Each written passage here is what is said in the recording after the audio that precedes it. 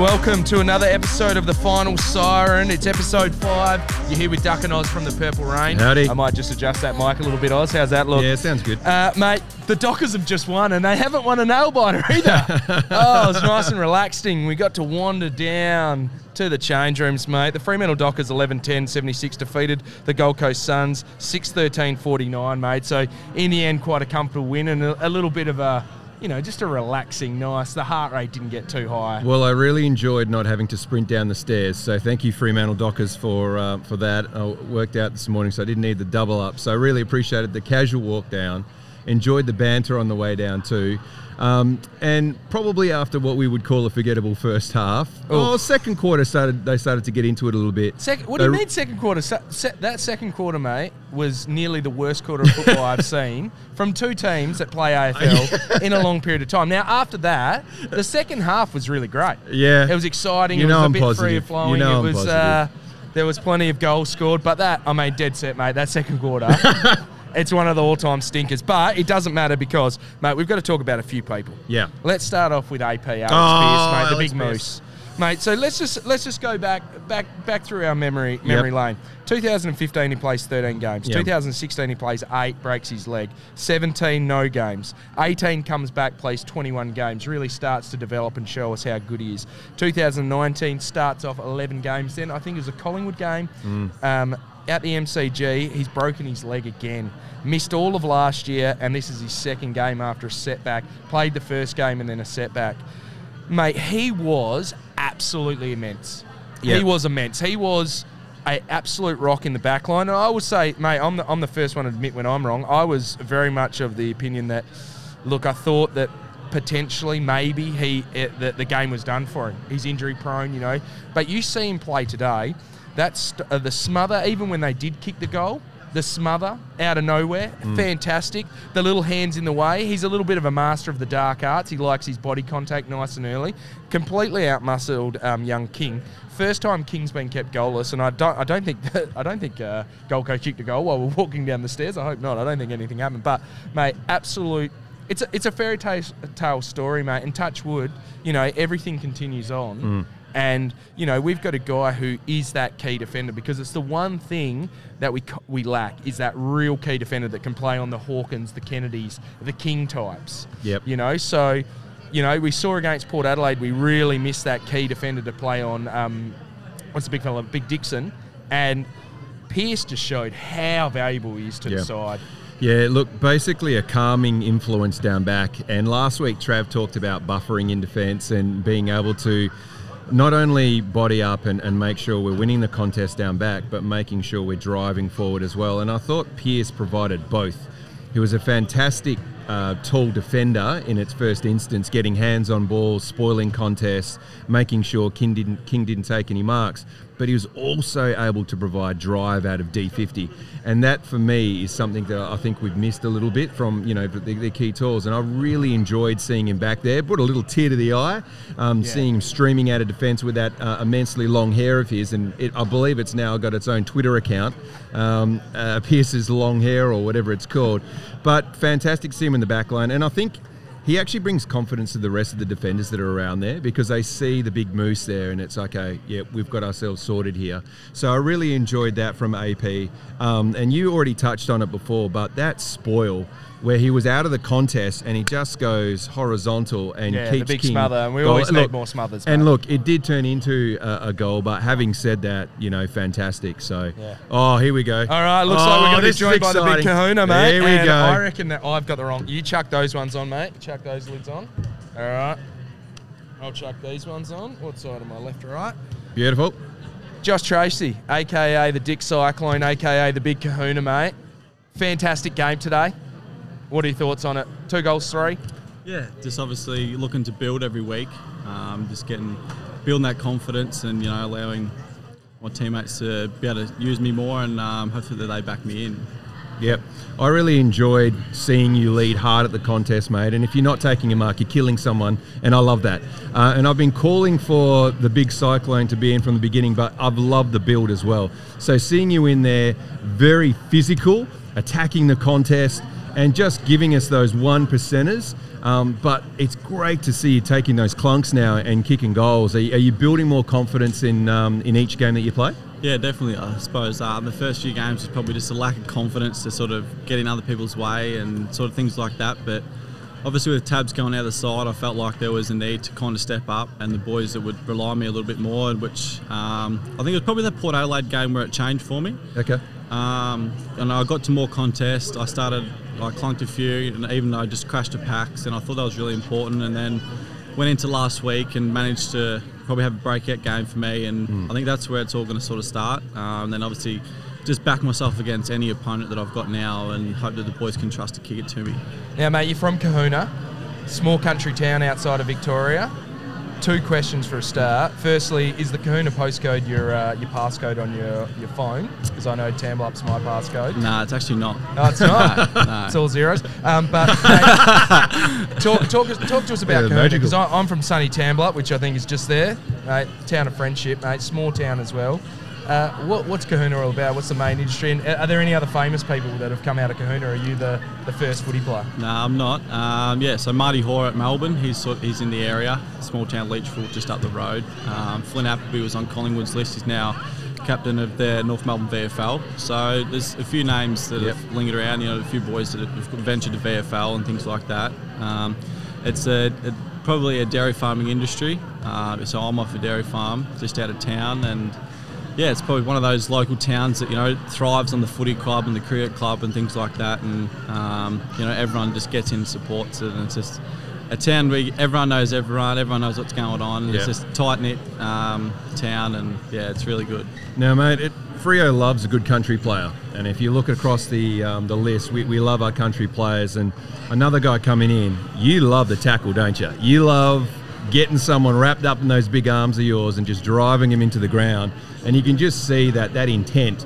And from a fan's perspective, when we see that, it's like, holy crap, this is what we want to see. It's probably just the way I model my game, just to like to bring that physical side. If I'm not impacting it disposal-wise or on the scoreboard, that's my aspect of the game to get into the game. And I feel if I can bring both that and getting my hands on the footy, it's going to hold me in good stead. Yeah. Fantastic. Now, just on your recruitment into the Dockers, rookie listed player, mate. Just talk us through. I know it's a bit further away, but that draft night, mate, was there a little bit of nerves first night, and then we go into the rookie list and you get picked up by the Dockers? Yeah, it was a bit of an unknown, really. Obviously, not having played footy was really tough, and knew that it probably wasn't going to happen, that night was pretty shattered, honestly, even though I didn't think there would be an outcome out of it, really. And then, spoke to my manager that night, and we didn't really know what was going to happen on the next day, on the Thursday. We're just sitting there watching the computer because it wasn't on anything, and it just popped up. And I wasn't actually watching it, but like Mum was watching it. And I just heard this big squeal, and then the phone rang, and I honestly can't remember who it was that rang, but I'm pretty sure it was Wolsey, and he's just like, mate, pack your bags, you're coming to Freo. So fantastic. Yeah, it was kind of all a blur for that day and a bit, and I was on a plane in 2 days and over here. Wow. So it was unbelievable. So did Freo not speak to you beforehand? Did you have an idea that they were interested? Had you spoken to them beforehand? Yeah, probably the club that I'd spoke to the most. Okay, yeah. And was confident. Yep. Obviously, that if I happened to go anywhere, that might have been the end destination. Bloody glad it was, that's for sure. Yeah. Oh, look, from a fan's perspective, it's great to see another key position, come in and just have that impact. And, where we get to sit, we get to listen to the commentary as well. And the great forwards talk about you with a lot of love, the Dunstalls, the Pavs, and they just love the way you straight leads up, great hands, and great kick too. And talk to us about your kicking action, mate, because it's so simple and beautiful. It's an art form to watch, and it looks like you can kick it a good 55, 60 metres. Just out of curiosity, how far have you dobbed one in from? I don't know, probably that one, my first one. Yeah. Against Sydney. That was probably my biggest one. Okay. But yeah, it's just something that I worked a lot on when I first got here. I sort of had a few issues. Kicking across my body was probably the big one. Yep. And I just thought I'd get back to basics and really just figure it out and just hammer at it away. And now I feel it's like really basic. The boys are always commenting on it. So Yeah, I feel really comfortable in it, even though I missed a couple today, but still really confident in my ability and in my technique. Nice. Just talk us through that third quarter, mate, because you broke the game open. When you're on like that, are you just like, boys, just keep feeding it to me? You know, it kind of sucks with the 666 because you feel like you should just be like, get out of boys, out of the 50. Big Cohuna's on here, boys. Just clear. How many good games do you reckon you're off from doing that? Just telling the boys to clear out. I don't know, probably a few years just to build a bit more confidence, just to go get out. But you know, it's just one of those things. We just like to work together, and I feel like that's how I start well. Like if I can clunk one real early, that's when I know I'm on. If I can get my hands on the footy early and just sort of get involved from really on. If I sort of got to wait. Yeah, and it sort of delays a little bit, and then I find it hard to get into the game. So yeah, I've been finding it really good lately because I'm starting on getting my hands on the ball early and can impact the game. Nice. Now, obviously, big forwards, boys club down there. You know, getting amongst it. We always ask this question. You have to answer without thinking. Who's the weirdest unit at the club? Do you reckon you'd be able to answer it without me answering it? I reckon it'd be another big fella down the floor. He may not have played today. Diplomatic, I love it. Just on obviously Tabs and Lob, mate. How much have they got around you in terms of learning your craft and teaching you and taking you under their wing? Oh, so much. It's been unbelievable. When I first got here, we were all us Vic boys were stuck in quarantine, so I think we had to train separately, different hours a day in our little groups, and I think that was what really helped. Tabs just sort of took me under, and we really bonded so well, and then obviously got to work with Lobby with the attributes he brings, and you know, even David Hale has been unbelievable, just working constantly every week with body position, things like that, so it's been really good. Fantastic, mate. Well, I think that'll... Yeah, you got any more questions, Oz? Thank you very much for joining us. Look, big thing, Josh. Obviously, the Big Cohuna or the Cyclone Treacy, or, of course, our hybrid that we like to call you the Dick Cyclone, mate, because it's a bit of gags. Obviously, Big Kahuna's your favourite of the nicknames? It's actually not. Where did it come from, like, the Big Kahuna? I think it was... they said it on... Was it Jared Healy? Might have been Jared Healy. No, I thought the media said that that was your nickname out of the two. What do you prefer? You can set the record straight now. I like your Dick Treacy. Oh, yeah. Good. Yeah, get around it. Matty Boyd pulls that out a lot, actually. Yeah. He likes it. Yeah. Or Dick's like, what is it? Dick Cyclone, mate. Yeah, there you go. Dick Treacy, Cyclone Treacy. Matty Dick Boyd. Cyclone. Put it together, mate. Synergy. Yeah, whatever. Well, just next time you kick a goal, maybe a bit of this, man. Even though Cyclone, well, I guess, just give it one of these ones for the Cyclone. Right, I'll see what I can do for you. So. Joshy, mate, thank you very much for joining us. Fantastic game. Like I said, broke it open in the third quarter, mate. Really fantastic, and love your goal kicking, love everything you're doing. Keep doing what you're doing. Yeah. Thanks, heaps, boys. Appreciate it. Cheers, thanks, mate. Thank you. Cheers. Alrighty. Well, Oz, mate, fantastic. Mate, talking to the Dick Cyclone, mate, and I'm glad he loves the nickname. Oh, it's great. It's great. Good. The Big Kahuna didn't like the Big Kahuna that much. Well, that's good. That's all right. Stick with the purple rain. Get around the Cyclone movement, I reckon, guys, and maybe in the crowd. Yeah. The Cyclone kicks a goal, we're giving it the Cyclone. Well, movement. We need something. You look at other clubs, you've got Shotgun Matheson, you've got all these people that pull out the arrows and whatnot. Arrows. We've got the Cyclone. The Cyclone, give it the Cyclone movement. I love that. Yeah. Hey, mate, just getting back into the game, because we didn't get to finish that off. Obviously, talked about Cyclone's third quarter. Doodle Dooman, mate, the skinny backman. Yeah. Thought he played probably one of his best games at the club. Yeah, fantastic. 100%. Dominated for large periods, I thought. Really won his position. Worked really hard. Ended up with, 22 disposals, mate, and 9 marks. So fantastic by the Doodle Dooman. Mate, Aish and Akers, two guys that are pretty maligned by fans often, and you know, they cop a little bit of heat. But, mate, they had outstanding games. Aish was just about best on with 31 disposals. And Akers, 27 disposals, goes in the ruck. He's a bit of a Mr. Fix-It, brought a bit of attitude and a bit of anger. And I think Aish as well. I think both of them got a bit angry today, mate. It was a little bit of a... Aish's anger came from an egregious call early on from the fans' perspective, of course. And this is the third week that Aish has had 20-plus possessions. But I thought... This game in particular was where his 20 possessions actually mattered in terms of quality possessions. And he was able to diffuse situations, particularly intercept marks, driving the ball forward, and just making really good decisions by hand. So I thought the game by him today was sensational. Mate, the two other guys I just want to talk about, and especially their second halves, the ageless wonder, the skipper for today, David Mundy. Surely. No, I don't think he's got enough touches for a rising star. Okay. Close too. But Right. his second half in particular, Yeah. and the connection between Hodor, the birthday boy, big Sean Darcy, and David Mundy, two guys that are on the opposite end of the age spectrum, although I guess they're both kind of young at heart. Yeah. But David Mundy and big Hodor, Sean Darcy, their connection and their synergy from centre clearances was outstanding, and that's what really got us on top in that third quarter towards the end. But I loved Sean Darcy's goal and the birthday boy celebration, mate. Yeah. I wouldn't have minded a little blowout there.